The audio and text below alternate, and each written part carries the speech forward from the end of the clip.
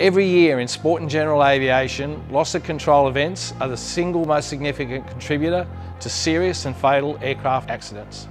Recognising the onset early and avoiding it in the first place. By the time I'd got it, the aircraft had become airborne in a 3-point attitude. I probably didn't even have time to think, oh shit. The plane went into about a 360-degree stall spin and impacted the ground.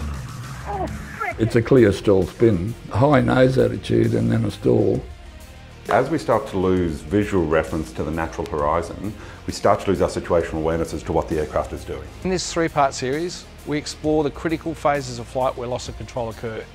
We look at the primary causes, we look at contributing factors, and we talk to real pilots, subject matter experts, and we delve into the situations and how to avoid these types of accidents. We've used too much rudder to keep the aircraft in balance on a full power climb, for example.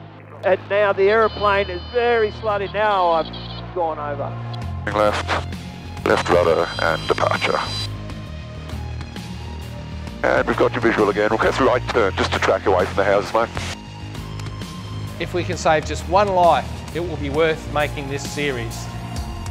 1, 2, 3. We've just lost over 10 knots. If we're only 200 feet, look what we lost. Yeah. We're in the ground already. That's right.